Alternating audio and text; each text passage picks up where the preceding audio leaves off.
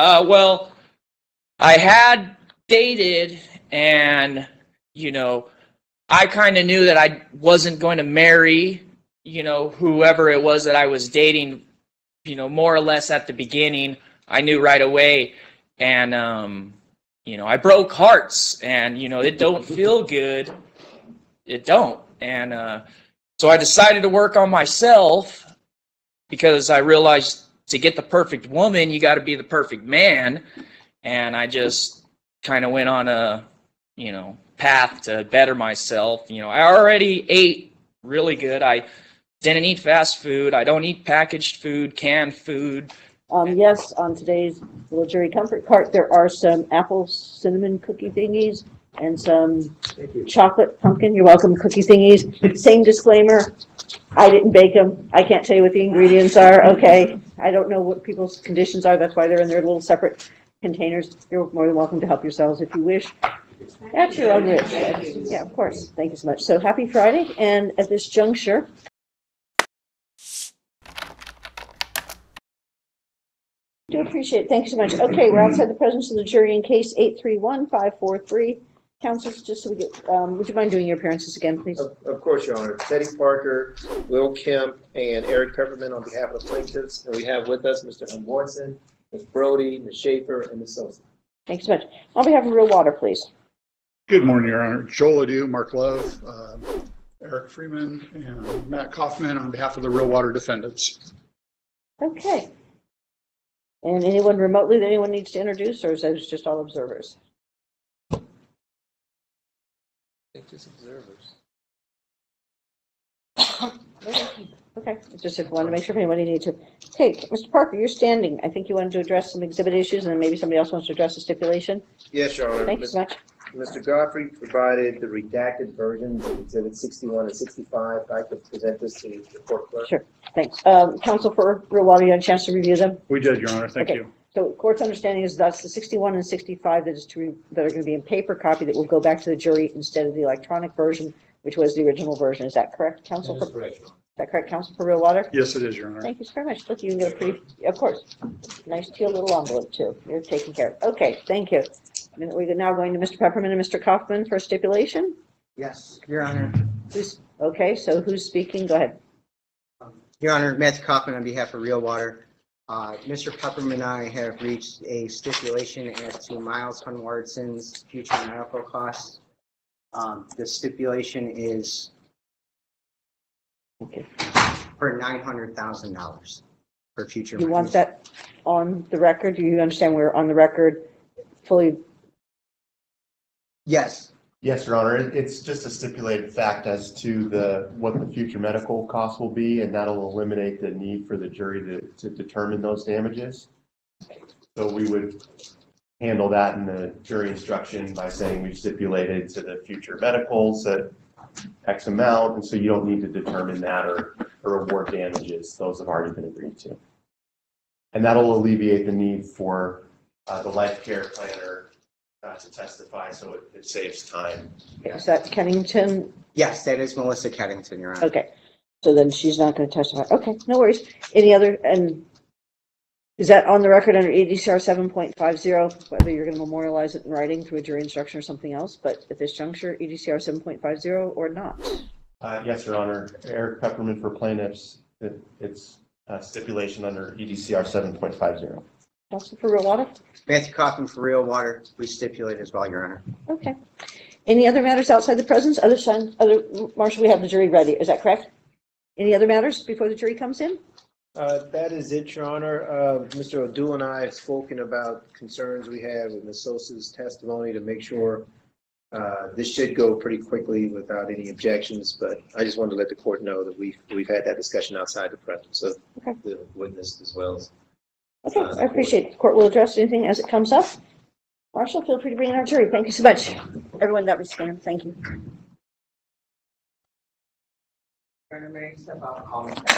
Yeah, of course. Okay.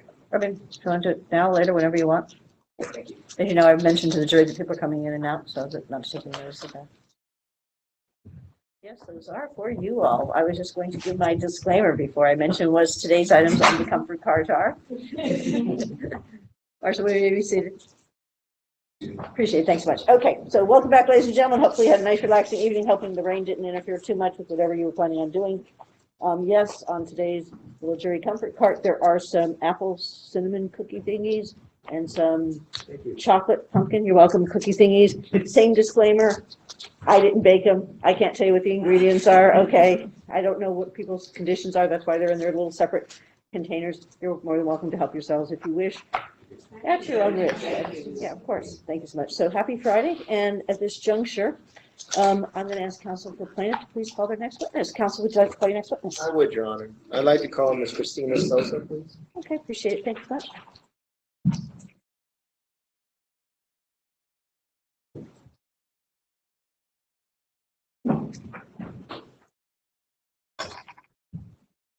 Do solemnly swear or affirm the testimony you're about to give in this action shall be the truth, the whole truth, and nothing but the truth under pains and penalty of perjury? I do. Can we have a seat? Please state and spell your name for the record. Christina Sosa, CHRISTINA SOSA. Oh, I'm Counsel, sorry. I was just going to give my couple of quick, Oh, great. you've heard me say this to other witnesses. I think you're already anticipating because you put the microphone closer to you, you're leaning forward, perfectly fine. The same things about, audible answers. Sometimes when people move to stand, Court just mentions that. And the other thing is sometimes it gets a little conversational. We just need to make sure only one person is talking at a time. Okay? Yes. Appreciate it. Thank you so very much. Counsel, feel free to proceed. Thank you, Your Honor. Good morning, Ms. Sosa. Good morning, everyone. Good morning. Good morning. We won't be very long. I'll just say that up front, since I get teased sometimes from the side. Ms. Sosa, I'm going to have you introduce yourself to the jury, and I want to start off with where you were born. My name's Christina. I was born and raised in Newport, New Hampshire. And where did you go to school? Newport High School, home of the Tigers. And Yes. then after high school? After high school, I went to Bryant College. It's in Smithfield, Rhode Island. Now, you played sports in high school as well as in college? I did. In high school, I played field hockey, basketball, softball, and in college, I played 2 years of softball. What position did you play in basketball? I was a forward. Do you go watch the Aces play? I haven't yet, but I want to. Yes. Now, you graduated from what college again? It's Bryant College. I think it's now Bryant University. Was that in 1994? It was in 94, yes. And after that, what did you do? In terms of any further education? Further education? No. Did you begin working after 1994? Yes. My first job was right outside of Boston. I was there for about a year. Then I moved to Cincinnati, Ohio. I was hired as an accountant there, and that is where I met my husband. And I worked there for 2 years. All right. And what line of work have you primarily worked in? Accounting, And is that what you're doing today? yes. Do you work for a company today, or do you work for your own place? I have my own small business. Okay, and how long have you had this business? I think it was around 2013, so about 11 years. And before that, did you do accounting work for other businesses? Yes. And what are your hobbies? My hobbies, I still play softball in a senior league. Senior league. Yeah. We play in a league and in tournaments. And then I like to golf. I like to ski, scuba dive. But most of the time I just hang at home. I like to cook, garden, putter around the house, organize things. You've given up basketball, huh? Yes. We just got a coach here. I'm just saying, just in case you need some. Oh, no, those days are over. I'm trying to calm you down, Ms. Yes. Sosa. I know you're nervous. So, Ms. Sosa, let's kind of talk about why we're here, okay? Okay. If you could, Shane, can you put up slide 42? And this may be a quicker way, Ms. Sosa, of kind of going through your experience with real water. Okay. 42, you said? 42 of my open.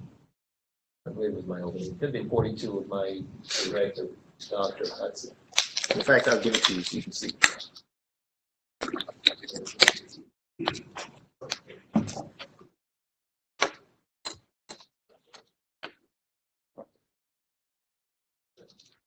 So on the screen, Ms. Sosa, are all the plaintiffs in this case. You recognize them all, correct? Yes, And you've heard through this trial, of course, already testimony from Ms. Brody, Ms. Schaefer, and Ms. Hartshorn, correct? that's correct. And you've heard their symptoms. Yes, Did you have similar symptoms to these plaintiffs? I did. All right.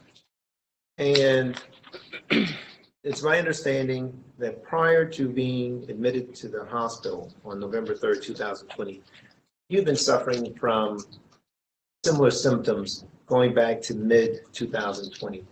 That's correct. Could you describe to the jury what symptoms you were suffering from? Sure.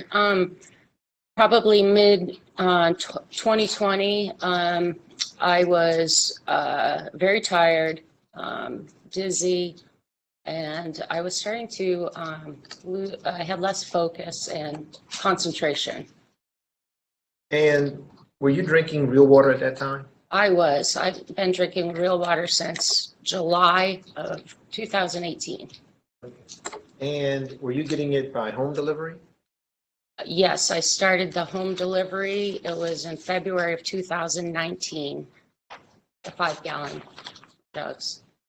Were you also drinking bottles, or was it just the home delivery 5-jug containers? I started drinking the liter jugs, The liter bottles? liter bottles, in July of 2018, and then the home delivery started in like February of 2019. Okay. And so your symptoms that started in mid-2020, did they continue to become more severe? They did. Can you describe how they became more severe? So it was probably late September, early October. The symptoms started to get worse, and my the dizziness kind of turned into more of an off balance, and I started to get more foggy headed.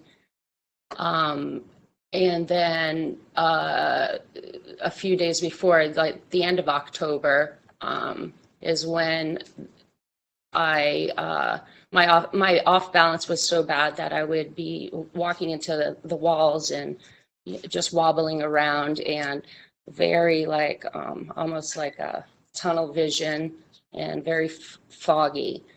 And then it progressed to where I had this twitch in my right hand that would come and go. And probably about 3 days before I went to ER the first time, I was like, if I had a cup or a plate or a glass or a plate or something, I actually ended up smashing on the floor. I had to clean up, I remember, at least 2 or 3, maybe more times than that I would drop the dishes and smash all over the place. Yes, ma'am. Now, it's my understanding that sometime in mid-October, a friend of yours, Penny, came to visit. That's correct. All right. And while she stayed with you, was she also drinking real water? She was. Did Penny leave before you went into the hospital on November 3rd? Yes. While she was there, did you notice her sleeping changing, her sleep habits changing?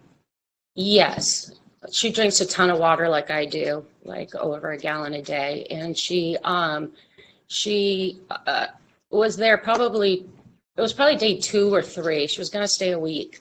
And then she complained of being dizzy and wobbly, and she was nauseous. And then, she was just sleeping like 16 to 20 hours a day, where my son even made a comment, well, is she sleeping again? Kind of thing. And let's stop for a second and talk about your household. Yes. So other than Penny coming to visit, who else lives in the house with you? My son. And that's Alex. Alex. All right. And he's 16. All right. Now, do you recall who took you to the hospital on November 3rd?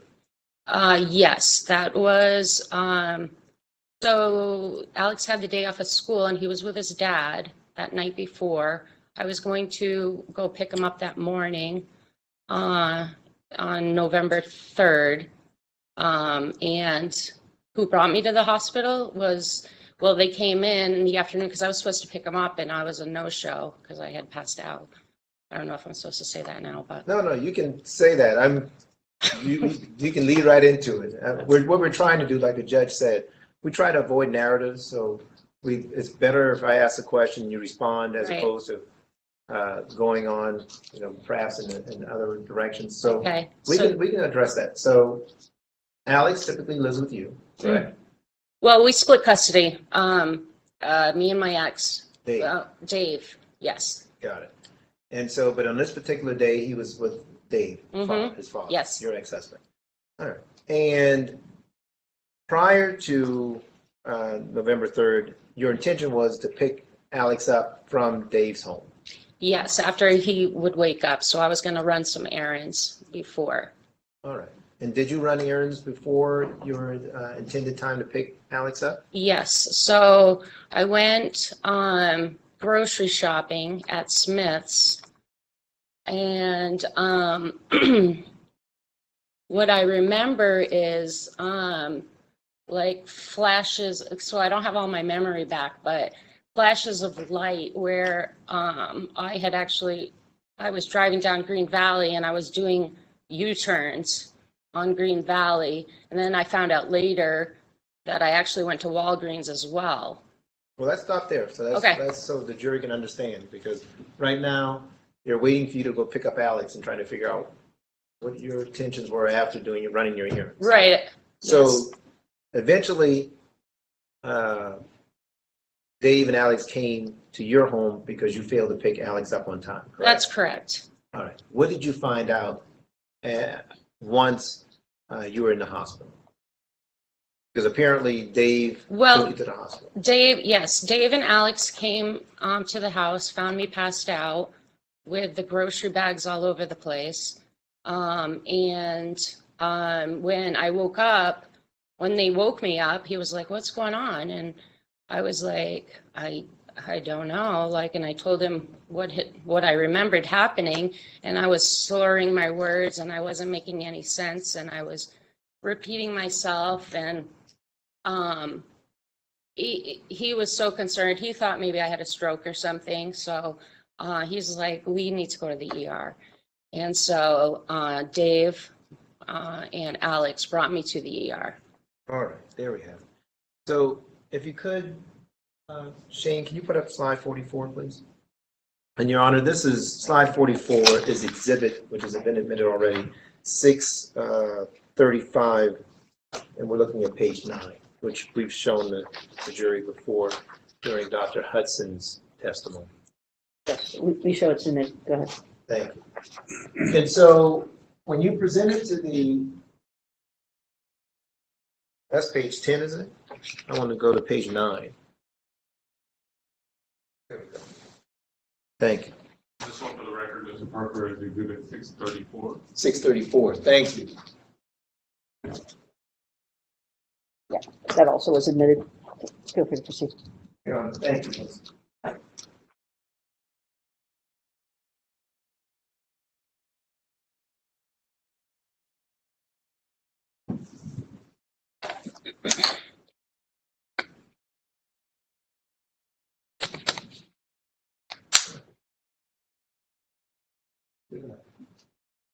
So apparently your ALT and AST scores were taken at the hospital on November 3rd. Do you recall that recollection? Yes. Do you have that recollection? And you went to St. Rose Dominican Hospital? Yes. And that's the side of town you live on? Yes. Okay.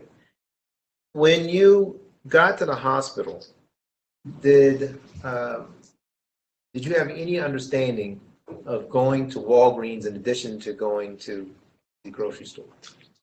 No, I did not. And then figure out that you went to Walgreens. Well, the bags were, there was bags from my trunk all the way to, in the house, just dropped everywhere. And then I saw that I had Walgreens bags in there as well. And then later I actually looked at my credit card to see what I all, what the cost was that I purchased while I was in this altered state. And then I also reviewed my cameras, and I saw that when I pulled up to the house, I'd actually hit my garage door with my car. And so that had happened as well. And then I must have passed out, blacked out. Okay. So did Dave and Alex stay with you at the hospital, or did you have your sister come? What happened then? Yes, I think Dave called my sister, and so she came, and then so they could leave, because I really didn't want my son there with This me. is also in the middle of COVID. It's right in the middle of COVID, yes.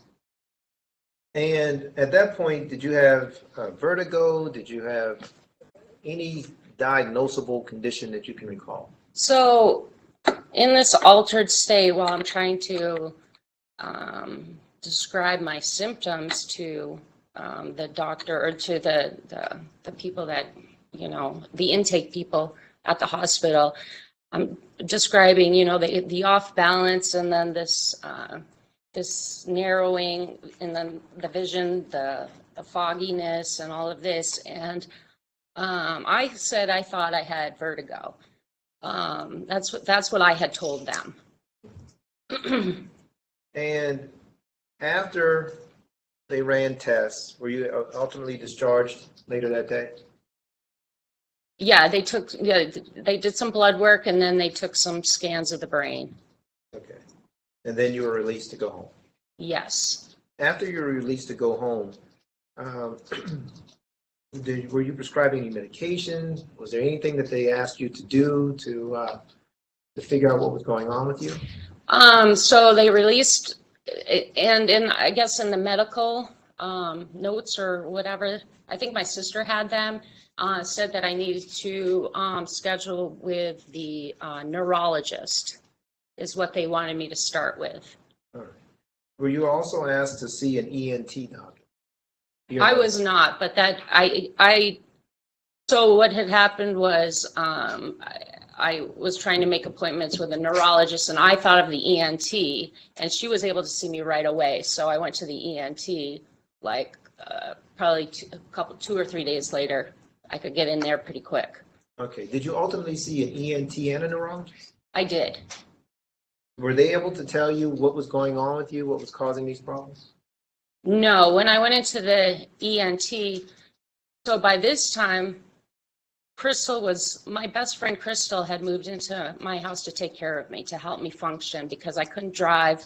I couldn't research. I was trying to research, I already knew the ENT doctor, but the neurologist and the insurance type of things, what was in my plan and all that stuff. So Crystal had taken me to the ENT, but she had to wait in the waiting room. So I'm all messed up in the doctor's office and trying to explain, what my symptoms were. And so she's, asking me questions. And then she actually went out, when we went back out to the desk there, she went out to the waiting room, and she asked Crystal, she's like, what is wrong with her? Is she drunk? And Crystal's like, no, she's not drunk, and that's what we're trying to figure out, because I was just so messed up. So let's try to put everything into perspective chronologically, okay? So November 3rd, you go to the hospital, the ER. Eventually, you're released on November 3rd. After you're released, you and your best friend Crystal try to find a neurologist for you to go see. Is that correct? And the ENT, yes. Right, but you knew of an ENT at least. Yes. Right. Yes. So then ultimately you go see an ENT and you see a neurologist, correct? Yes. Okay. And based upon your examinations with the ENT and with the neurologist, they didn't have an answer for why you were suffering these symptoms, correct? No, they did not. Okay. Now, between November 3rd and November 9th, when you go back to the hospital, did your symptoms continue to worsen? They did.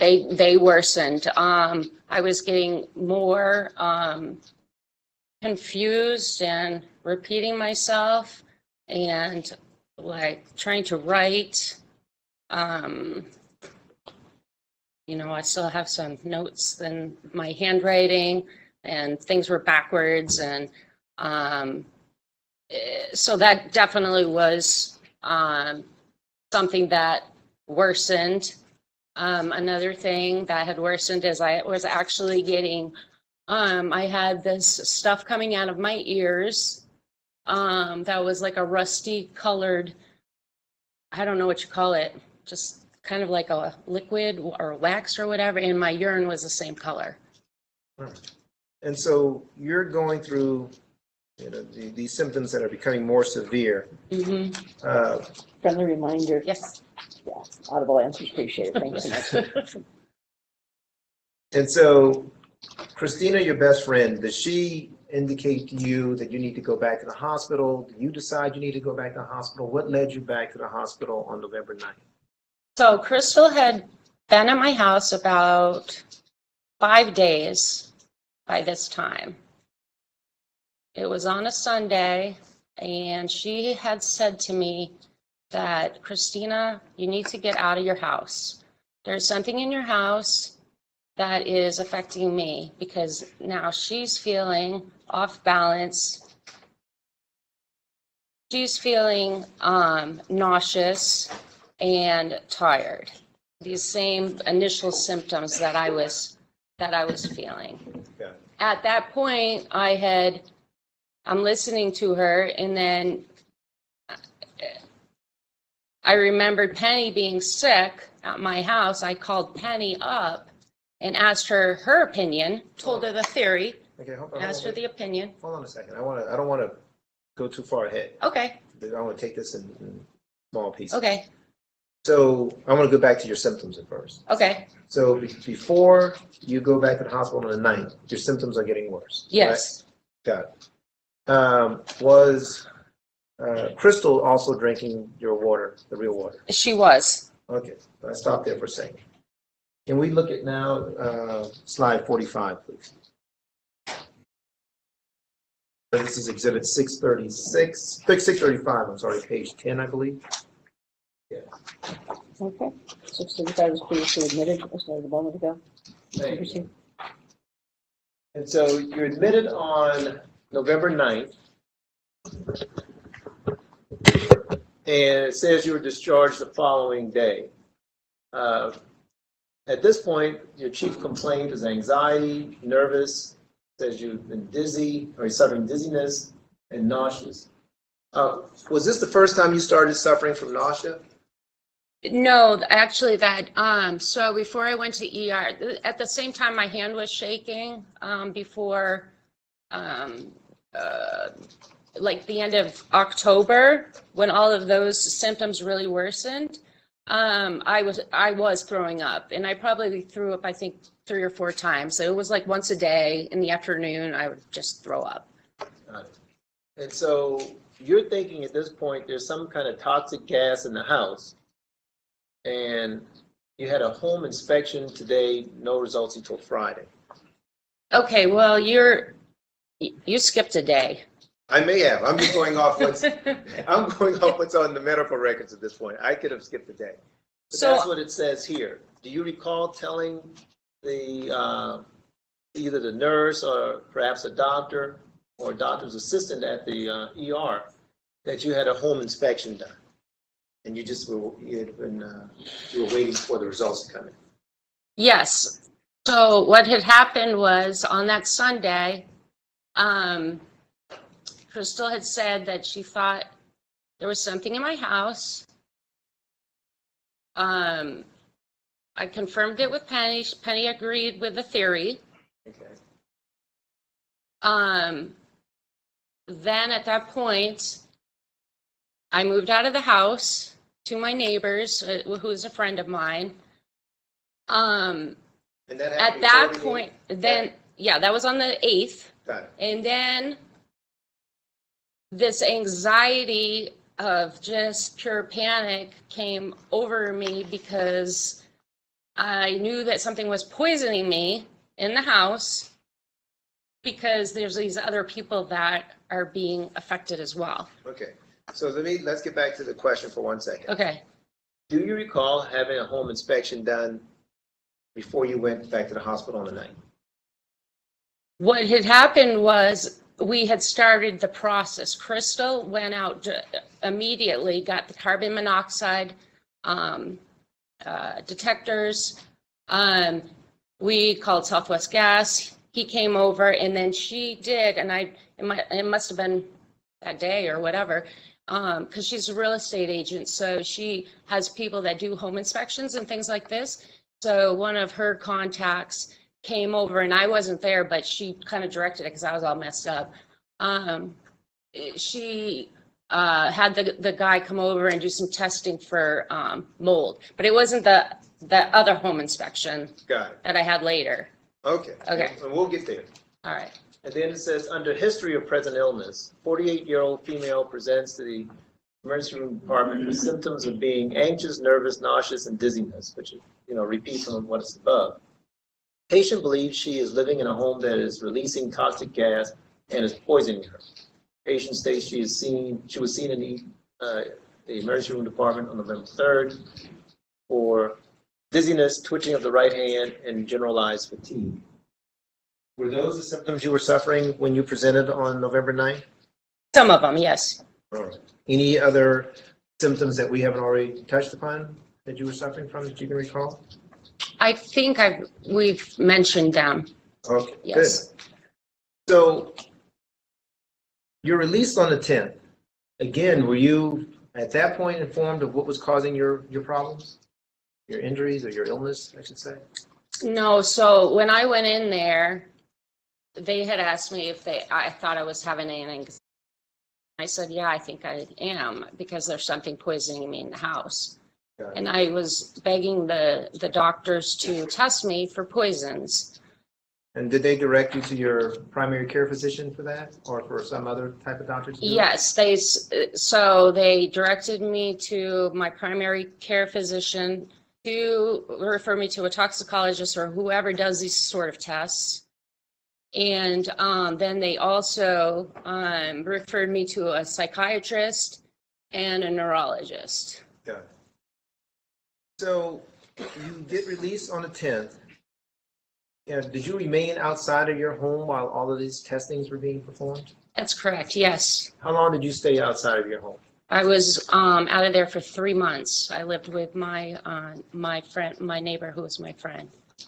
And Alex, your son, was he able to live with you at your neighbor? He was not. He stayed with his dad the whole 3 months. He would come over to visit and things, but there was no room. I was sleeping in the corner of their living room on a futon and had a fold-out table where I was working, because I worked from the house, so I was working and also researching and investigating this issue those 3 months.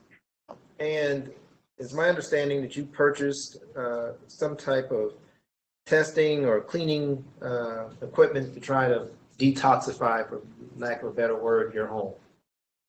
I had researched and decided on a consultant that I hired to help me determine what was in my house.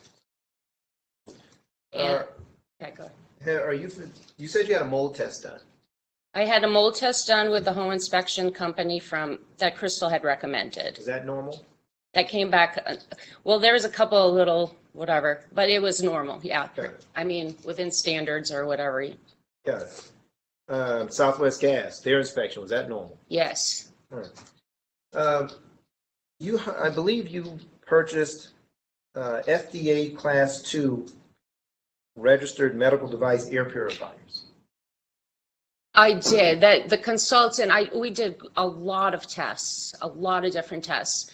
And he brought in, he would rent or from third party bring in the people that either tested or the contractor, other things, that we might have done. He was kind of the lead on that. And he recommended this air purifier and I purchased 2 of them. You You could, Mr. Godfrey, can you put a picture of one of those? Is this the type of purifier you purchased? Yes,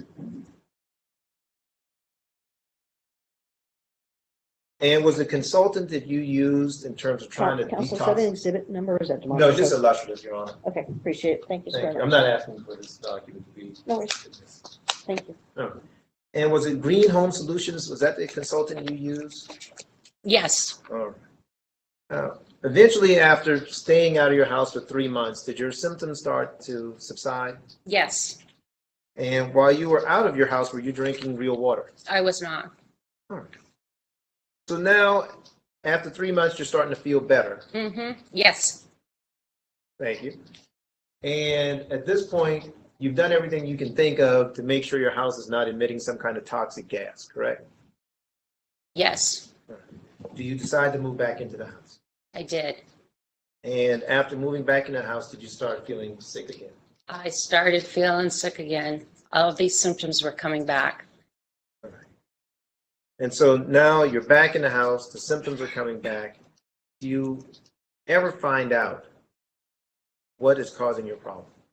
I find out about 6 weeks later, mid-March, Crystal called me up and said, I figured out what's wrong with your house. I see on the news real water recall. And the light bulb went off. Everything made sense. The questions about the doctors asking about why Alex wasn't sick, you know, trying to do their own investigation. Now. Let me stop you there. Yeah. Did Alex drink real water? Alex did not drink the real water.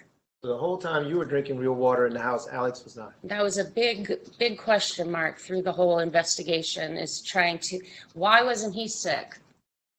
And it's because he didn't drink the real water, because I also buy cases of the Kroger water, which is what he likes. He just keeps it in his room and he doesn't, that's what he drinks. And then I knew Crystal and Penny had drank that water, and it was just, okay, yep, that's it. And so, Ms. Sosa, just to wrap it up, you met with Dr. Hudson. He spoke to you about your medical records and your condition. Is that correct? Yes. Mm-hmm. And you heard his testimony here, correct? Yes. You're aware of the fact that you'll have to get tested for the next 20 years, twice a year, your liver enzymes? Yes. And are you prepared to do that for the rest of the next 20 years of your life? Yeah, I've already done one last year. And were you also here when Dr. Hudson spoke about the likelihood of you having a scarred liver based upon your consumption? I did. I heard him. Yes. Okay. Hold on a second. We've got a couple of issues. One, two people were talking at the same time, so we probably didn't get a clear question and partial answer and intervening objection. So jury's going to disregard the answer for this juncture. Counsel can ask you to re-ask the question. Sure. Pause for a second to see if I get an objection, and then the court can address it in proper order. Thank you. Go ahead, please. Did you hear Dr. Hudson testify that based upon your consumption of real water, that more probable than not, your liver has been scarred? Speculation here, sir. Okay. The court's going to overrule those two objections the way that question was phrased. Did she hear it? Yes, I heard it. All right. And are you prepared to continue getting the testing to determine whether or not your liver function has been diminished in any way? Absolutely. Thank you so much, Ms. Sosa. I appreciate your time. Thank you. Thank you. At this juncture, counsel, cross-examination by real water.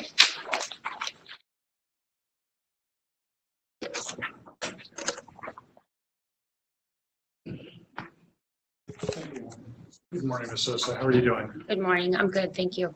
Good. We've met before. I took your deposition, correct? Yes, sir. And, we'll be very brief. You've seen the other questions that I've asked the other plaintiffs, haven't you? I have. Okay. Wonderful. Again, very sorry that real water made you sick. I want to just focus on some of the testimony that you've just provided the jury, and we can wrap it up. So, are you aware of what your total medical bills are for all the treatment that you have had because you were made sick by real water? I am not. Okay. I have a fact sheet that you completed, that you signed, that has that number. If I showed it to you, would that refresh your recollection? Sure. Yes. Your Honor, may I approach and I'll show it to you, Yeah, counsel?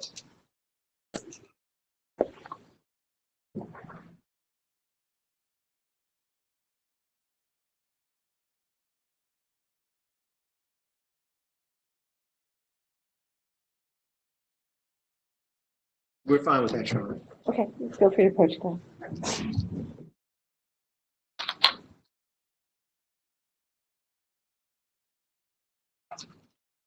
Yes, sir.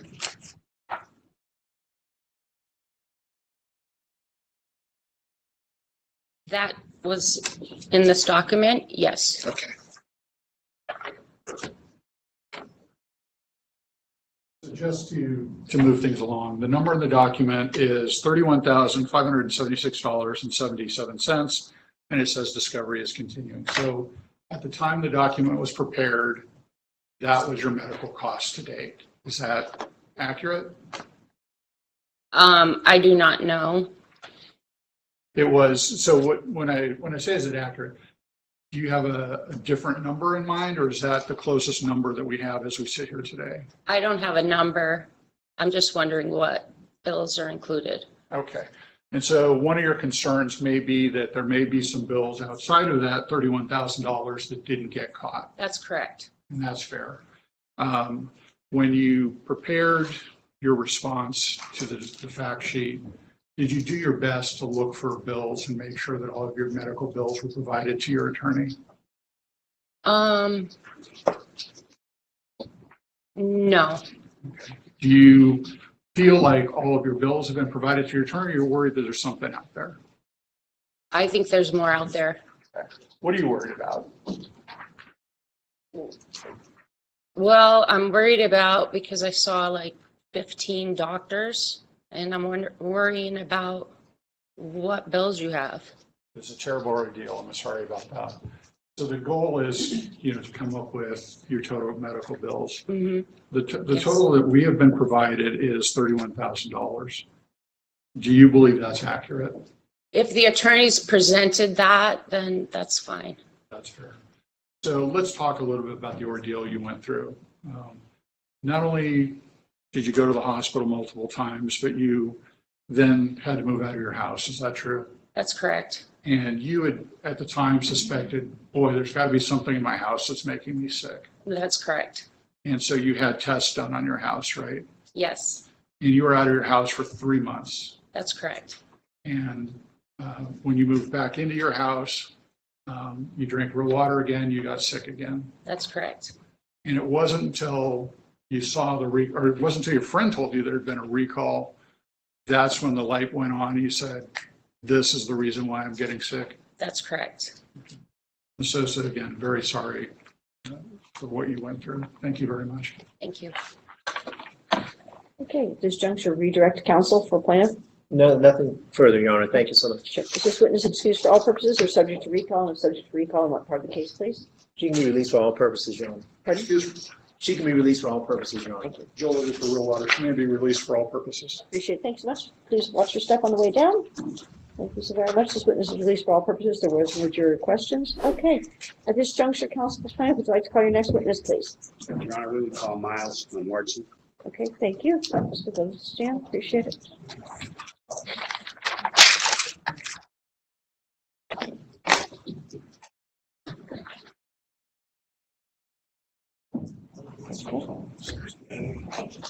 You do solemnly swear or affirm the testimony you're about to give in this action shall be the truth, the whole truth, and nothing but the truth under pain and penalty of perjury? I swear. Can we have a seat? Please state and spell your name for the record.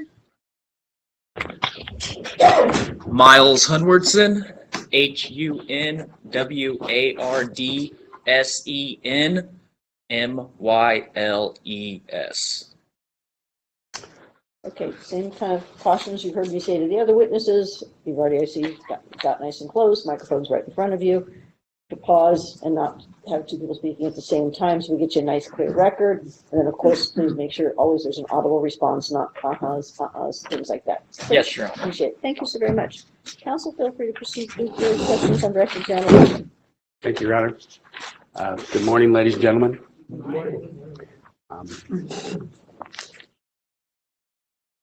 Myles, could you tell the jury first where you were born?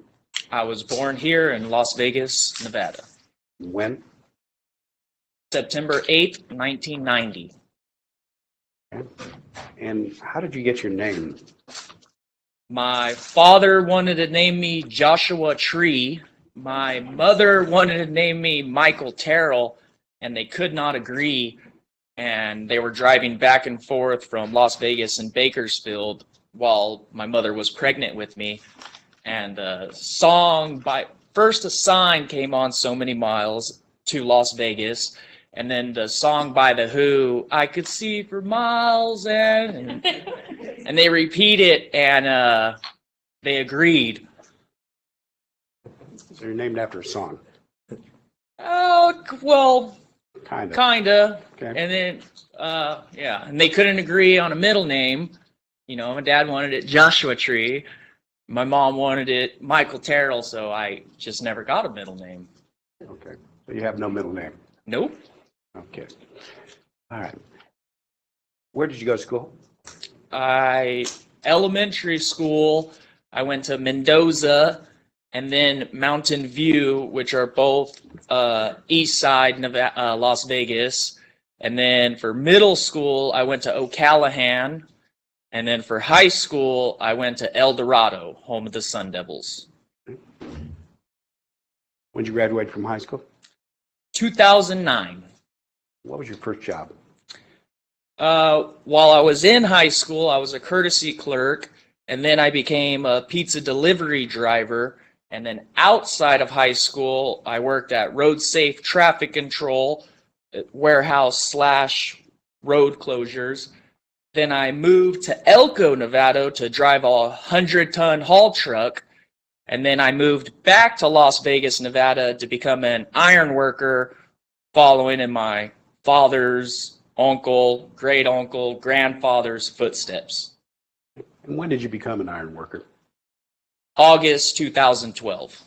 Okay, and can you tell the jury a little bit about what an iron worker does? Here in Las Vegas, it's not a mixed local, so there's two iron worker locals. I'm 416, which is reinforcing concrete. We place all the rebar, we tie it, we do bridge decks, you know, all the high rises, parking garages, you know, anything that's really big with a lot of weight that needs rebar, which is like, you know, the bones of the building. And yes. And can you tell the jury some of the bigger projects you've worked on here in Las Vegas? Project Neon. So when all the freeways were stopped, I was getting her done. And then MSG, Raider Stadium, Circa. I did the Las Vegas intake because our lake got low, so they planned on making another water intake, and I actually got to help on that. We were 450 feet underground under the lake. That was a really cool, neat job. Okay, and MSG, what was that? Madison Square Garden Sphere. Yeah, that's the big thing we see glowing. Yes. Right. All right. In 2018, the year 2018, what were your plans?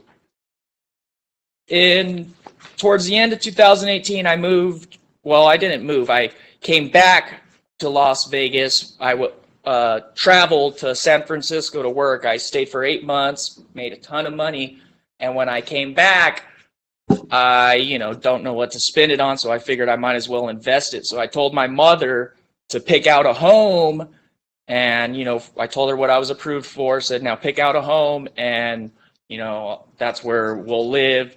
And, you know, when I get a family, I'll move out. But, and the reason we kind of did that deal is my brother bought a house. He was working in California, had my mother moved in, and then he got a wife and got her pregnant and kicked my mother out. And so she had a lease somewhere else. And right when I was coming back from San Francisco, that lease was up, and it just kind of worked out. And about when was that? 2018? That was 2018. Do you remember the month? A quarter even?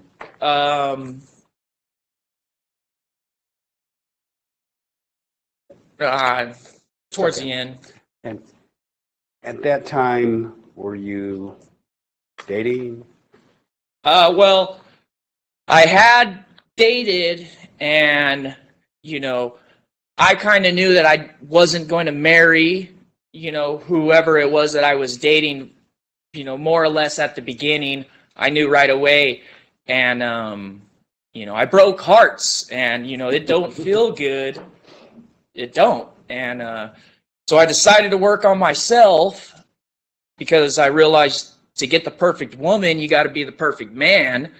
And I just kind of went on a, you know, path to better myself. You know, I already ate really good. I didn't eat fast food. I don't eat packaged food, canned food, bagged food. If it was, you know, processed, it was a no-no for me. So, I mean, I already had that going, but just as far as, you know, just little things here, you know, every day, one step towards being better, you know. And why were you trying to improve yourself? To find a wife and start making big. I always joke, want to have 10 plus kids, and I'm 33 and I've got 0. Okay, so in 2018, your plans were to try to find someone to get married? Yes. Okay. And Date to marry, not date for fun, okay. is the conclusion I came to. Did you go to the hospital in September 2019? Yes. Can you tell us a little bit about the time period before going to the hospital? Yeah, how that worked out was I didn't get 40 hours of work, so I switched companies because the other company had MSG and they were working tons of overtime. So, you know, I kind of jumped ship, which, you know, they weren't mad at me or nothing. They completely understand. But so while I was working there, and on Saturday, the superintendent for the new company came. I invited him to go dirt bike riding. So, and then they invited me to Lucas Palooza. It was this little boy. He had a dire issue, and it was like a fundraiser for him. So I don't remember if it was there or on the job site where I invited the super to go dirt bike riding, because I was always told how fast he was, and everyone tells me that I'm fast. So, you know, just kind of, but anyway, so Saturday comes, and towards the end of the night, I start to feel sick. Well, Sunday morning, when I'm supposed to go dirt bike riding with the super of the company that I just switched to, I, you know, really don't want to go, but, you know, you can't call out. So I went, and right away in the ride, I knew something was wrong. My vision felt like a yellow tint, and I just was in like cold sweats. I couldn't think, I couldn't ride. And so I just told him, you know, hey, I don't know what's up, you know, I can't make it. And he's like, all right. And he continued on with his ride, and I made it back to my truck. And then Monday comes, and, you know, I don't remember. Before we get to Monday, okay. Were you drinking real water at that time? Yes. What kind? Both. I had the home delivery, and for work, I like the liter jugs. I would bring them in my lunchbox, and, you know, the water bottle don't last forever, so I would buy, you know, boxes of it from convenience stores. Okay. Go ahead. I think we were at moving to Monday. Yeah, so Monday comes, it's the second week of work at the new company on MSG, and that first week, you know, they were real impressed with how I was slapping together beams, so they kind of gave me a little crew. And, you know, by Thursday I had the crew. Friday, Saturday came, so now it's Monday. My crew meets up with me, and we're going to slap in these beams to stay ahead of the top mat with, you know, and but I don't know how to direct. I can't even tell myself what to do. I just can't focus. And, you know, I'm usually got tons of patience, and, you know, I can, if someone's really upsetting me, I can like crack a joke or laugh it off or whatever. But this day I'm snapping. I'm like, you know, freaking out, telling people to get away from me, quit talking to me. You know, I don't know, leave me alone. And I decide, you know, I need to go home. And, you know, they kind of, hey, you'll be glad Friday, you know, and then they point out other iron workers, because there was like 140 of us on the job. So you can imagine a lot of people try to hide, tuck away, and not work. So, you know, the people that, you know, don't want me to leave because I'm sick. They would rather me go sit in the shade and get paid, you know, because they're friends like that. They're like, you know, convince me to stay, that they'll take care of me.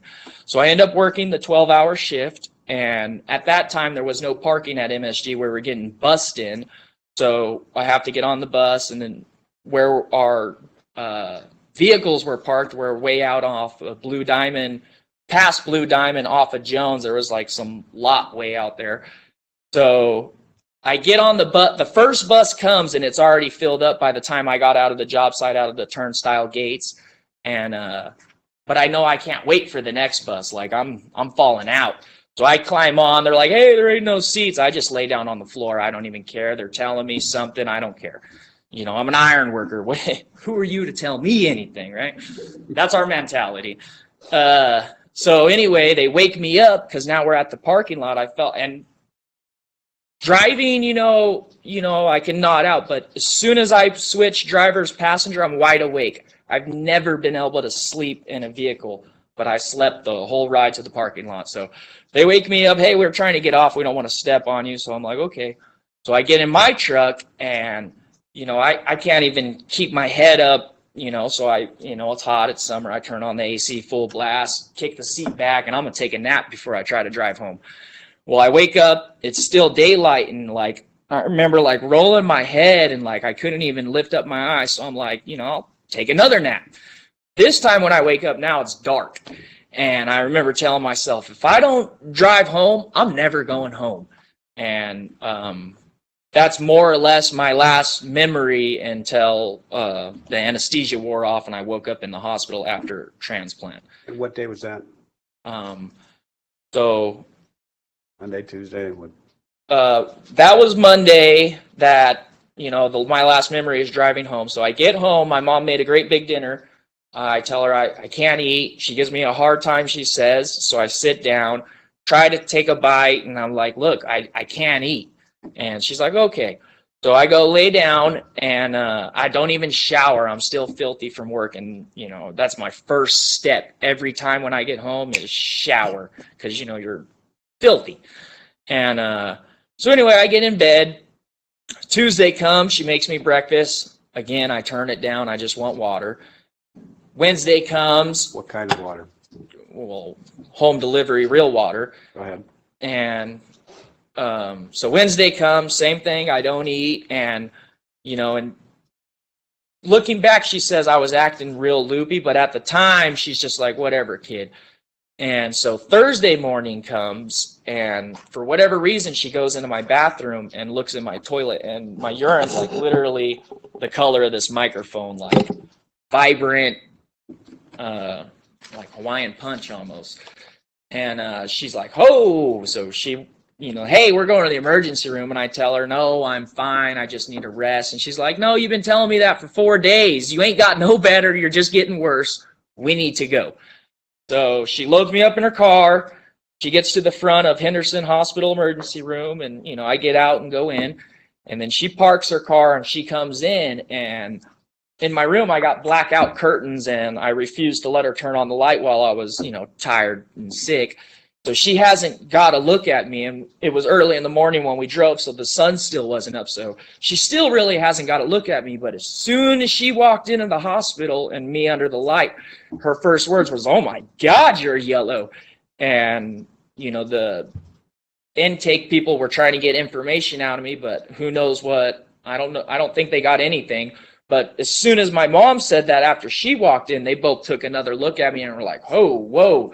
So they took me straight to the back, started running tests, and my mother, a nurse, comes in and says, you know, he can go in a coma and he will die if he does. And a doctor hasn't ordered this. I can get in a lot of trouble, lose my job, you know, the whole spiel, and then jabs my stomach full of vitamin K.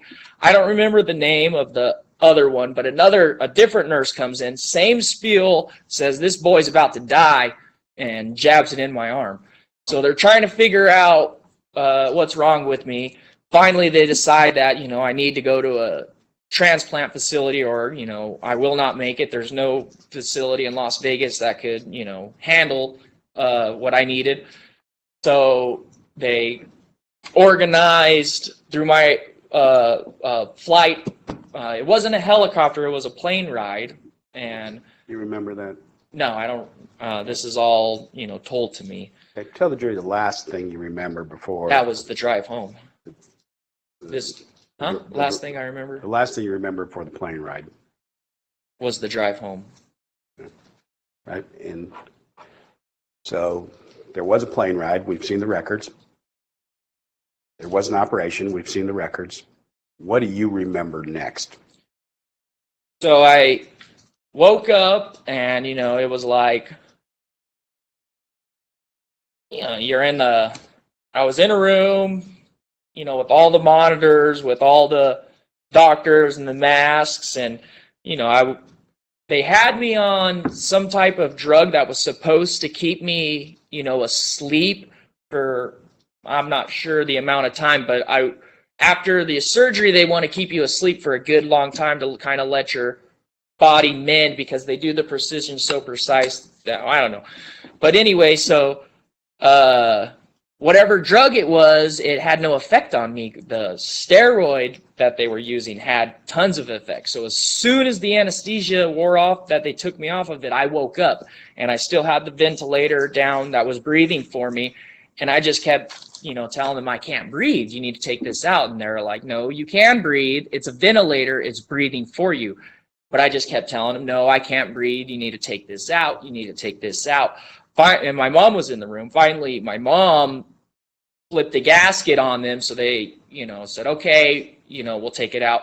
They took it out.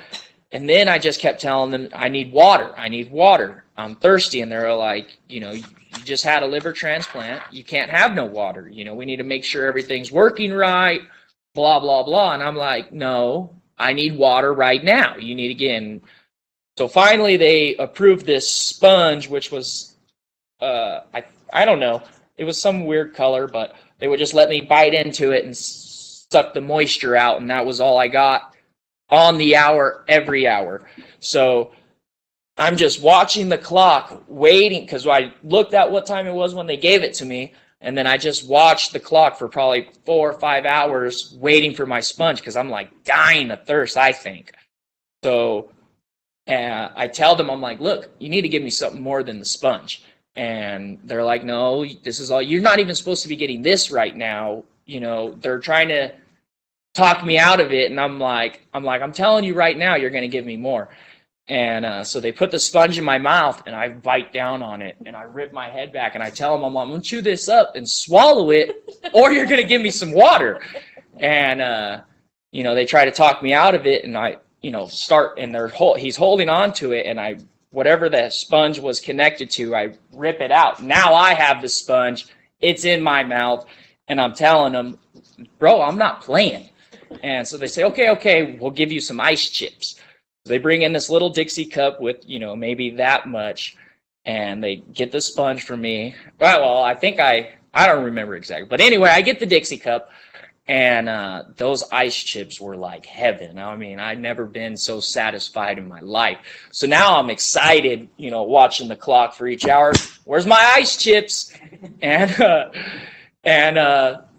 after, I started telling them that wasn't enough, but I was truly still satisfied with that. I was just seeing what I could get away with at this point. So I wasn't trying that hard, but, I kept commenting, I want more. So they eventually gave me water. And I never, for 4 days in the ICU, I never went to sleep. Whatever that steroid was, I just couldn't go to sleep. And so the surgery got completed late at night. So this is all late at night. Now it's daytime, and, I'm still in the same room. After the surgery, they moved me to the room. How long did the surgery take? Do you know? I think 6 hours, or it was over the course of more than yeah, they started, at 10 or so on, I believe the 23rd, and then they completed it on the 24th. Okay. And how long did you have to stay in ICU? 4 days. Okay. And this is at UCLA. UCLA. Okay. And then what happened? So during those 4 days, I'm driving the ICU nuts, because the very first day, it's not even been 12 hours since surgery. Their physical therapist decides to come in and talk to me. And he asks me if I think I can walk. So I swing my feet off the bed and I'm about to show him I can walk. Okay. And you know, and apparently the bed's super high raised. I didn't realize that. So they're like, hold on. They lower the bed. I feel my feet hit the ground and my feet feel like, you know, balloons just swollen. And I'm like, oh. But anyway, he puts this belt around. They put a pillow on my chest and they put this belt around me and he's supposed to help me. And I keep telling him, like, dude, I got this. You know, you're hurting me with your belt. So we make it like halfway down the hall, and that was the picture. We saw? Yep, right. That was the picture. And what is all that stuff that was hooked up? It was tons of different things, antivirals, anti-rejections, the steroid, just, you know, all kinds of different things, magnesium, a couple of different minerals, because, you know, I was depleted. I, you know, Did you make it down the hall walking? Yeah, I made it all, and the guy kept doing this, and I lost it, you know. Doing what?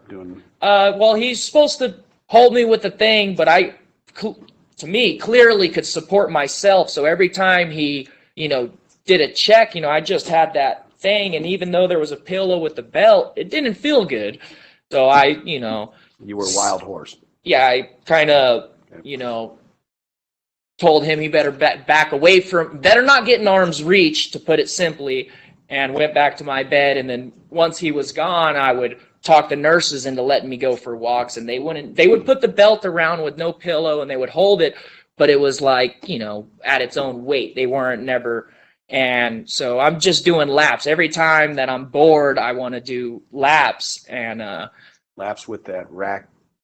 Yeah, well, you have to have the Christmas tree with you if you go anywhere, you know. So yes, I had the rack with me, you know, and that was whoever. And in the ICU, you have a designated nurse that checks on you every hour on the hour if they're not in the room with you the whole time. So I had someone to drag my tree around, no problem.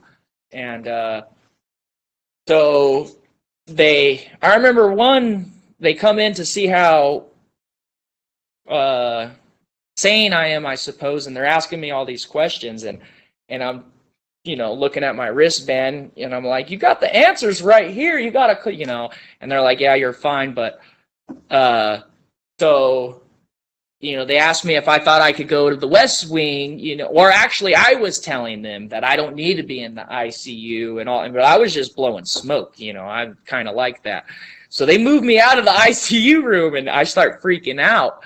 And I hadn't slept for 4 days. So now I'm telling them, you know, no, I think I might need you know, so while they're rolling me down the hall, you know, I'm, you know, confessing to the two people. I'm like, I don't think I was ready, you know, and they're like, no, stop it, you're fine.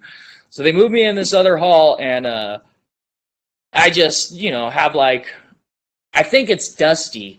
And they literally have someone come in, clean the vents, you know, and it's nighttime. It's, you know, the nurses work 12-hour shifts, and it was the night 12-hour, you know, getting ready for the next one. So everyone's eyes are red, but in my head, it's because all the dust in the air that their eyes are red. So I'm freaking out, and I decide that I'm not going to stay in the West Wing, that I'm going back to the ICU. So I take my Christmas tree, and I start walking down the hall in my gown that I put on. I could not tie the bag.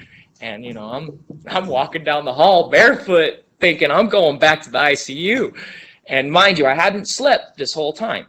And so they're, you know, one of the nurses comes and they're like, you know, where do you think you're going? And I tell them, and they're like, you can't leave this wing. And I'm like, you know, watch me. And so she grabs the Christmas tree. We kind of have a tug of war. And then I step away from the Christmas tree, and I got tons of IVs and wrists, elbows, everywhere. So go like this, and I, get all the cords in my hands, and I tell them, I'm like, I will rip this out. You better let go of my Christmas tree. And she goes, I won't. So I took 3 steps back with all my might, and not one cord broke. They all just and they didn't even give me new cords after I got back in because everything was working fine. Like, those cords are pretty durable. And So but anyway, they tell me that they're going to go back to ICU or just they tell me that one of the nurse, I don't know how because all the people, I didn't care what they said because they weren't like. Did you go back to ICU? Yes, this nurse came up and she broke it down to me. She spoke to me like I was a real person. She was like, broke it down what they're about to move me to the psych ward, all this different stuff. You can't go back to the ICU. There are no more beds on this floor. Maybe tomorrow if something comes up, we might be able to move you. But look, this is where you're at. Like think about where you're at, what you're doing, what you're saying. And I was like, were you having a little bit of trouble processing? Well, I hadn't slept for 4 days, so I was, highly agitated at anything. But she brought me back to reality, So I went back to the room, and my mother, told him, like, why don't you give him something to go to sleep? They tried to give me Ambien, but my mom freaked out and was like, that makes people crazy. This kid's already going through an episode. You want to give him that? She's like, something else. How long did you stay in the hospital? 4 days in the ICU, 5 days in the West Wing, 9 days total after transplant. Okay, this is all UCLA. All at UCLA. And then what happened? They finally let you out of the hospital. Then where did you go? I stayed close to the hospital per doctor's orders for as long as I could afford it. And then I, went back to Vegas, and I still came back every, whenever I was told to come back. But, I was supposed to be like right next to the hospital, but, who can afford that? And so. Did they give you medication to take? Yes. When I first got out of the hospital, those antivirals, just stuff so you don't get an infection or sick or anything, and all the anti-rejections. They gave me a bunch of, well, not a bunch. They gave me a couple muscle relaxers and pain pills, but I never took those because, I don't know. It just didn't seem. But did they prescribe the immunosuppressive anti-rejection that was drugs? the only ones that I pretty much took because they said I absolutely. Tacrolimus and mycophenolate. And how often do you have to take those? Every 12 hours. So morning and night? Yep. Okay. And did they explain why you had to take those drugs? Because your immune system will attack the foreign liver and virtually, have your body eliminate it. And you need a liver to survive. Did there come a time you got back to Vegas? Yeah. When? Shortly after the transplant, I came back to Vegas, and then any time that I have to go back, I fly. Well, first we drove, but you literally have to leave at like 11 at night because traffic's so bad that you won't make it to the appointment on time. So this is LA. This is LA, leaving from here to go make my appointment. And so now I just fly. I go alone and just fly. So you have to go down there still monthly, or? No, now it's every 6 months. I every 4 months to, unless, they want it more. But every 4 months I get my blood checked. Now it was every month. As time progresses, it gets less and less, but it'll always be at least once a year. For the physical visit, and then for the blood testing every 6 months. Did they assign a transplant coordinator for you? Yes, lifelong. My coordinator is Alice Lee, and Miss Lee's been your coordinator since it started, and she will be. Rather, I pass or she passes, but we will be, for the remainder of this. Okay. And how often do you have to communicate with them? I'm talking about the coordinator now. Well, they message me and I just respond, but I don't ever message them. Okay. All right. When you got back to Vegas, did you go back to work at any point? So yes, came back to Vegas, and I had like a desert lot behind my house. So to get exercise, well, already I would, every day after work, I'd walk my dogs. But that was what I decided I would do to try to get back, because, just walking a few feet, I would be out of breath and, feel like I was going to faint after the thing, because, I was probably like 150 pounds. And then when I came out of the hospital, I was 118. So, but, You're trying to get your strength. yeah, so I would throw my dogs over the wall, jump over the wall. What kind of dogs are they? They're little Yorkies. 2 Yorkies and one, I don't know what he is. He's white and his hair's curly. My mom says Deschamps, but I've seen a picture of a Deschamps. He don't look like a Deschamps. Okay. Well, in any event, you started Yeah, trying to get some exercise by walking the dogs. Yep, and Get your strength back. yep, and then I had to go back to work because I wasn't collecting unemployment because I wasn't capable of working. So even though everyone told me, even the company, are like, dude, but I just, I did. So you went back to work. So November 6th, I was working at MSG, so that's where I want to go back. My brother was also on that job site, and my father. So, and I already made a really good reputation because that was my first time working for that company, and so everyone, I had a real good rep. So when I was like, hey, I need to come to work, they were like, right on, we'll put you in the column cage, which is, you just stand there and you just tie, and it's probably the easiest job that they had. And I did that, and every chance that someone would call out sick that was on the deck crew, because I like the heavy stuff, I want to go work, and so I would always volunteer to go to whichever deck crew, and eventually I made it to a deck crew, and then that's just where I was at. Was your ability to work different after the liver transplant than it was before? Yeah, for, especially at the beginning, building back up my strength. But now, that it's been 4 years out, I would say, like, before, everyone was always impressed at, like, my stamina. I would just, like, say we're punking out the bridge decks for Project Neon. By first break, whoever my partner is, they're like, hey, dude, I can't go back to that. So I'll get someone else.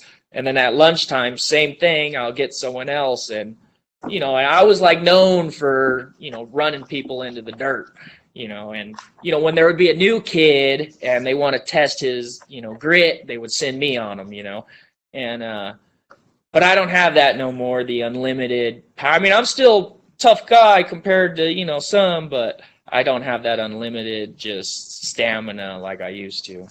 But, But you're still working. Oh, yeah. Yeah. And have you had any problems doing your job? So I believe it's the tachylimus. It makes, when I'm doing something real delicate, like thread a needle or something with my fingers, I tend to get shaky, especially when I first got on it. I looked like I had Parkinson's when I would try to eat, but my body, got tolerant, I suppose. But when I'm at work, not right away at the beginning of the day, but, after you're, broke a sweat per se, I'll notice that, my plier hands, going to grab the wire. You feed the wire with your left hand, you grab it with your right, and you make your ties. But, I'll be like a little shaky, and I just don't like that. Is it getting worse? Well, it's pretty consistent. I don't, some days are worse than others, but I contributed to, how big of a lunch I had, or, what part of the day I'm at, or how, fatigued I am. It all plays a part. Okay, now you've already told us you have to take the anti-rejection drugs every day, twice a day, right? And you've said you have to communicate with the transplant coordinator on a regular basis, right? Do you have to take any other tests because of the liver transplant? Yes, I'm yearly need to get skin monitorization and the density of my bones checked, scanned. Okay, and the skin monitoring, that's because of the potential for skin cancer? Both of the anti-rejections, one of the known side effects is skin cancer. Okay, and can you tell the jury how they do these skin cancer Uh, tests without getting into too yeah. graphic? Okay. So, I don't know, I kind of been in denial on this, so I've only done one year after transplant. My coordinators were really adamant that I need to get the baseline. Be able to tell that if it had deteriorated and they won't know, and if it does, there's more medications they'll put me on to try to. But anyway, so that was the only reason that I did do it, and so I got the bone one, and the skin one was like right in the same area, so I did that one too. And when they did the skin one, it was a lady and 3 other people were in there, but she has me stripped down. And then after I'm already naked, she asked me if it's okay if they say that they're students. And I remember thinking, what? It's a little late to ask now, but I'm like, yeah, it's fine. So I have to turn around, and I think I had my hands covering my private, because it was some ladies and a dude. And it just, I just felt, I'm not that shy, but in that setting, turns out I'm shy. And so she's like, don't cover nothing, blah, blah. So I do a turn, and then I got dressed, and that was it. But it wasn't a good experience. I haven't gone back. But you are going to have to go back. Yes. And you will go back. Yes. I actually have scheduled skin screening, and I have to get a referral. The bone density one wasn't as easy to just acquire on my own. And the coordinator doesn't order that. I have to go see a primary doctor and then have him get me one. And it's, I just go, hey, give me this. And, because of my transplant, there's no question. Okay, here you go. And, Okay. Still a process, though. And did they tell you any other potential problems from taking the anti-rejection drugs? Off top of my head right now, I'm drawing a blank. Did they tell you there would potentially be a problem if you had sugar? Oh, yes. Other than the bone density one, that one, because I'm very active. I ski bike, dirt bike, BMX, extreme, talking big jumps. But I wish I could show a video because, speaking of it, let's get back to what they told you about the potential. I'm sorry. Okay, the potential problems? Is birth defects. And I haven't really had a girlfriend since this whole incident. Why not? I don't know. Just overwhelming, I suppose. Because of your condition, because of the potential problems? Because of the birth defects. What if I do find the woman of my dreams and I get married and now it's time to have kids and I don't know. It's just scary to think about. I haven't really processed it. I haven't really thought about it. Okay. And you mentioned you still engage in a lot of physical activities? Yes. Are you trying to lead the best possible life you can under the circumstances? Yeah, I pretend it didn't happen. I just go out and enjoy the sunlight, even though I'm not supposed to be in the sun. I just I pretend it didn't happen, and I just live it my life like it didn't happen. Thank you, Myles. Cross-examination by Will Water. Thank you.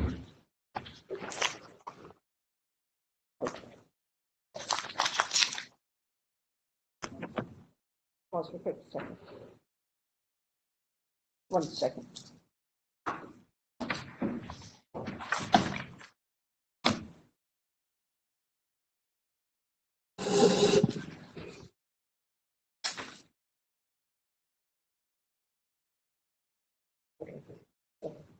Okay, go ahead with your cross-examination, counsel. Thank you, Your Honor. Thank you so much. Still good morning. Good morning, Mr. Hunwardsen. How are you? Good morning, Mr. Odou. Good. How are you? I'm good. Very nice to talk to you. I wanted to follow up on some of the questions that Mr. Kemp asked you, because I think I will give you credit. Some of them are quite remarkable. You got out of the hospital and you went back to work. Yes, sir. What was, and I lost the timeline, but it was a pretty brief period. How long when you got out of the hospital? I got out of the hospital October 3rd, went back to work November 6th. So, you know. And so from October 3rd till November 6th, you sort of built up your strength, and then my mentality was, to clarify, so when I would walk the dogs, I would be out of breath, and, you know, I couldn't do it. And my mom was trying to talk me out of going back to work. But when you're at work, you're just a different mindset. It don't matter if you're tired. It don't matter, none of that. You're at work and you're there to do a job. And I knew that about myself. So I knew that if I went to work, I could make it through an 8-hour day, no problem, you know. Walking, because my mom was trying to force me to walk the dogs for, you know, at least 2 hours. And I could, you know, I'm like, no, I don't, you know, the power of your mind when you want to do something versus when you don't, you know, is, you know, your attitude. 90% what happens to you, 10% your attitude towards it, you know. And I didn't want to walk the dogs no more, so I'm out of breath. But if I'm at work, I want to be at work. I'm not going to get out of breath. So, Mr. Hunwardsen, do you know the total amount of your medical bills? I believe my attorneys, through all the resources that they could acquire, they've came up with the number. Yes. Okay. Does the number of 683,000 and change sound about right to you? Yes. Okay. Terrific. I want to talk a little bit more about when you went back to work. So you went back to work, and it was with Harris Rebar. Is that right? Yes. And what project were you working on when you went back? MSG. And that's the Sphere, right? Yes, sir. And can you tell the jury a little bit about what you did when you first went back? When I first went back, I was in the column yard, and we were just pre-tying the cages for the beams, which is so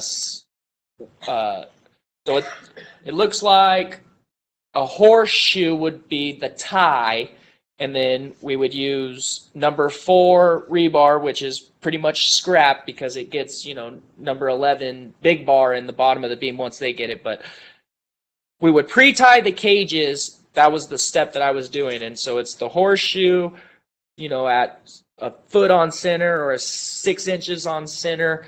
And you would just, you know, set up a template, load it all up, and with 2 number 4 bars that run, you know, the full length of however long it is, you would cut the bars to size. Say they only needed, you know, a 22-foot cage, and your number 4s are 30-footer, you know, you would grab out how many you need, cut them to size, build your template, build up the cage, and then drag it to the side. So each pour, you know, needed so many cages. So the guy in the foreman for the column yard would write out tags and set them out, and then you would just grab a tag, read what it needs, and then build it. So when I first came back, I just kind of stood there, and as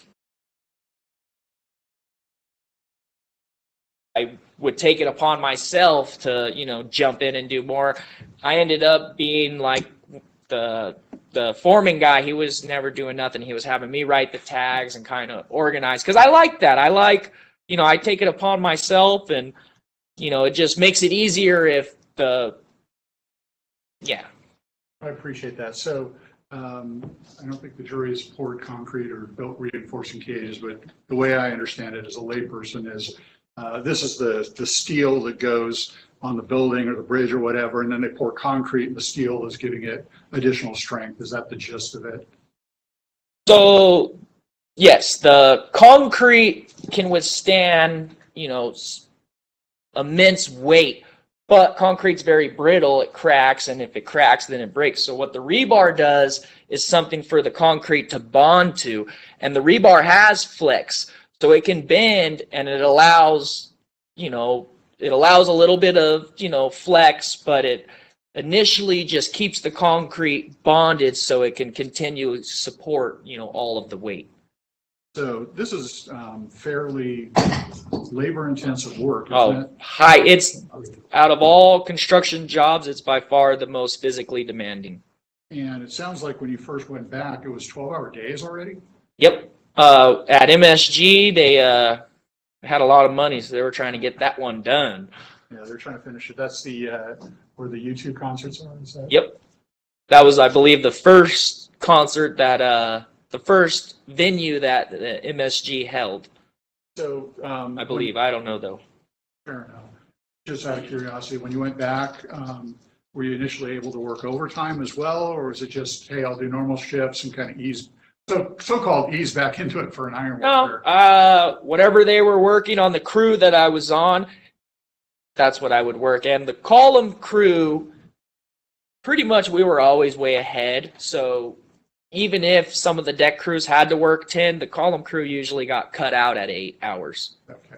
And pretty much you guys have to put the steel together and have it ready to go before they can pour concrete, right? Yes, it has to be 100 complete, placed and done, and then an inspector for the city, the job site, and sometimes we have a quality control person on our end, but not always, depending on how big the job site is. And then once everything's that, yes, this is to code, everything looks right, then they pour it. Yes, sir. Gotcha. And it sounds like on this particular job, it sounds like you're kind of a leader in what you do. I mean, even before the transplant, but after, it sounds like. That's just kind of a role that I've put with wherever I go. All of the. And I don't want to put words in your mouth. Is it fair to say that you're kind of supervising? No, I wouldn't say supervise. It's more of like a lead guy. I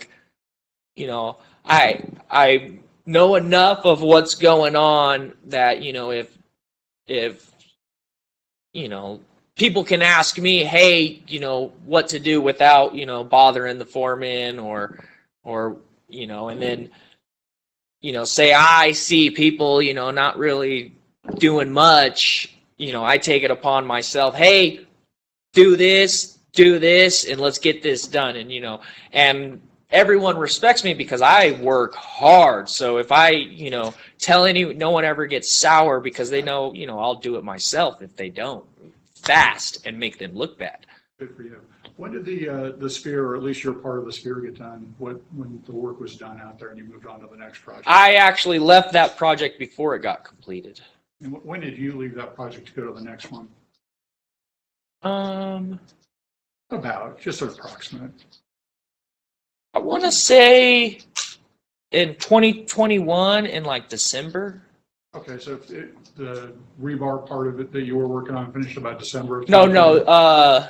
It was still, the job started slowing down, and that's why I cut out, but it was still tons of work left to do. It just wasn't, 140 iron workers getting, overtime. Gotcha.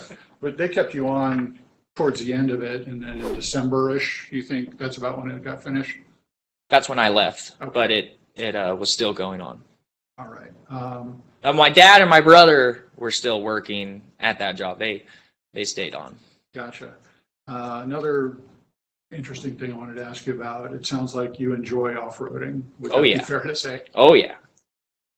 Anything on 2 wheels with handlebars. Well, even is it side-by-side 2 wheels or 4 wheels? Ski bike is what I said that started with an S. I've ridden passenger in a side-by-side, but I'm not into that. I like dirt bikes. Nah. Same question then. When, after the transplant, after you go back to work, when do you pick up riding again? So after the first week of work, I decided, well, if I can work, I can dirt bike. So I went dirt bike riding that following weekend. Good for you.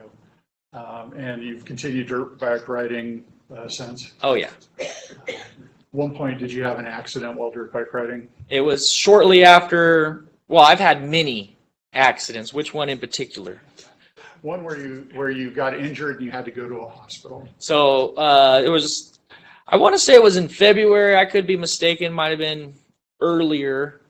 But shortly after transplant, I was dirt bike riding with this kid Chase and his father Tom. Tom's my buddy. We, since I was a kid, going camping out at Dumont. But he's, my dad's friend. But we just, he's my buddy. I'm his buddy, I guess is a better way to put it. But so I'm out riding with him and his boy, and his boy's faster than me. And like I said, I'm fast. So, we're like racing each other, and I don't know, I was probably fourth gear pinned, come around a berm, and I hit a rock, and the rock, was buried some, so it didn't budge. It just kicked me sideways, and, I kind of helicoptered. I remember being like sprawled out and like flying through the air like this, and then I got wrapped around another rock on my side, and so it hurt, and I tried to ride, kept riding, and maybe 2 minutes into the ride, I stopped and tell them, hey, that crash actually hurt. I'm going back to the truck. And they're like, you want us to follow you? I'm like, nah, I'll be fine. And they ended up making it back to the truck before me. But anyway. Yeah, what happened next? So I get to the truck, drive home, stay in bed all day Sunday, all day Monday, all day Tuesday. And Tuesday, my mom's tripping on me. She's like, this is what you did last time, and you almost died. You need to go to the doctor. And I know I'm just hurt, bruised, so I'm like, I'll go to work tomorrow. So I go to work Wednesday, and everyone at work's kind of telling me the same thing my mom did. Hey, bro, you don't look too good. You're pale white. Your lips are all chapped. He said, you need to go to the doctor, bro. So I went home. I took a shower because last time when I was at UCI, I never showered. I guess this isn't important. But anyway, so I made sure I showered. It was important to you. Yeah. I realized how filthy I was when I was in the ICU, and I lost it. But, they did that surgery and let me sit how many days, and I still got all this work done, but I was freaking out. But anyway, I go to work. Everyone tells me the same thing. I go home, take a shower, and then I go to Henderson Hospital. And, I tell them that I crashed and my side hurts and, it's a little swollen. So they do a CAT scan, some type of scan, and they tell me that, well, your kidney, your spleen, and your liver are bleeding. You got internal bleeding. And they're like, we can't handle this. So they throw me in an ambulance, send me to UMC. UMC starts de-dressing me, and then they see my, my wound. And they're like, whoa, when'd you get that? And I tell them, and they start laughing. They're like, dude, we can't touch you with a 10-foot pole. So they slide me to the back. And meanwhile, I keep telling them I'm thirsty. Haven't eaten all day. I haven't drinking. You need to get me some water. And they're, telling me, well, if you get flown to UCLA and they need to do surgery, you can't have nothing in your belly. We can't give you no water. And it felt like forever, but it was probably 5+ hours or so. It was a long time. And I'm getting mad, getting rude. And so I asked one of the nurses, and, like, dude. And he's like, when'd you crash again? And I go, Saturday. And he goes, Sunday, Monday, Tuesday, Wednesday. And you ain't bled to death yet. And he walked away. I was like, no, duh. So I signed myself out. Stopped at Pizza Rock because it's right there by UMC. Got some food and drink. And stayed in bed for the remainder of the week. And then Monday went back to work and was fine. So you have a transplant coordinator. Is it Alice? Alice. I take it Alice was probably not very happy about that. I think when we talked in person, it was brought up, but they never responded to UMC, and until I saw them, they weren't too worried, apparently. You got better on your own? Yep. And have there been times when Alice has been unhappy with you taking your medications? Yes. Getting tested? Yes. What types of? My things? levels will be raised, and she'll ask why, and usually I give her the excuse, I'm missing doses. She's like, well, you can't do that, it's very important, goes through this field, and I say, okay. Get it taken care of. Yes. And yes, let me just ask, just take 1 second. I want to look at something. 1 minute. I think that might be everything I have.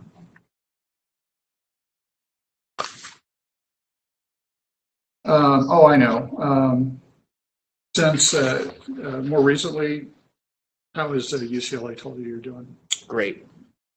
Glad to hear it.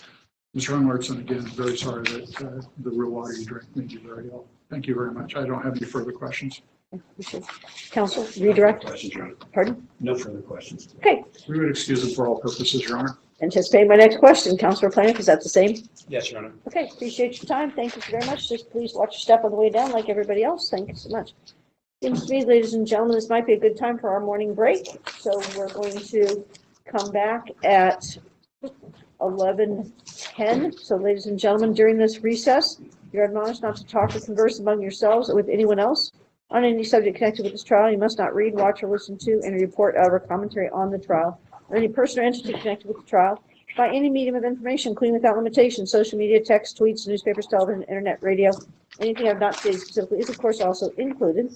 Do not visit the scene of the events mentioned during the trial or undertake any research, experimentation, or investigation.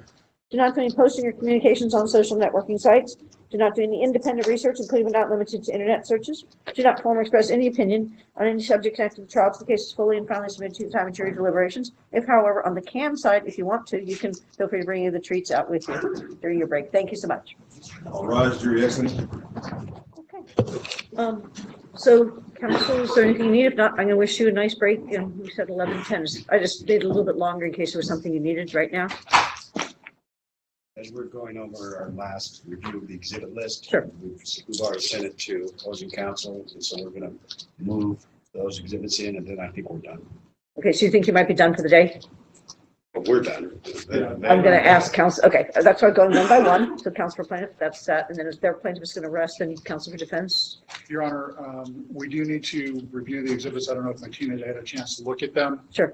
We would have a motion outside the presence after they rest. Won't take more than 5 minutes, and then we have some video depositions that we can play to get those out of the way. Okay, about how long, just if you have a ballpark? I'm just Yes, trying to Your figure Honor. out the lunch concept for our ladies and gentlemen drink, because I'd hate to send them out for lunch, come back for like 5 minutes or so, right? Without rushing you. If you have a ballpark, that'd be I great. do, Your Honor. All of the videos, if we play them all, are just under 2 hours, and more like an hour and 45 minutes if all of them are played today. So regardless, they're going to come back after lunch. I just wanted to make sure we didn't have like, a 5-minute time period when they're coming back after lunch. Yeah, unless we took a really late lunch break, which wouldn't be fair. So, Okay. yeah, No worries. that's right. Okay.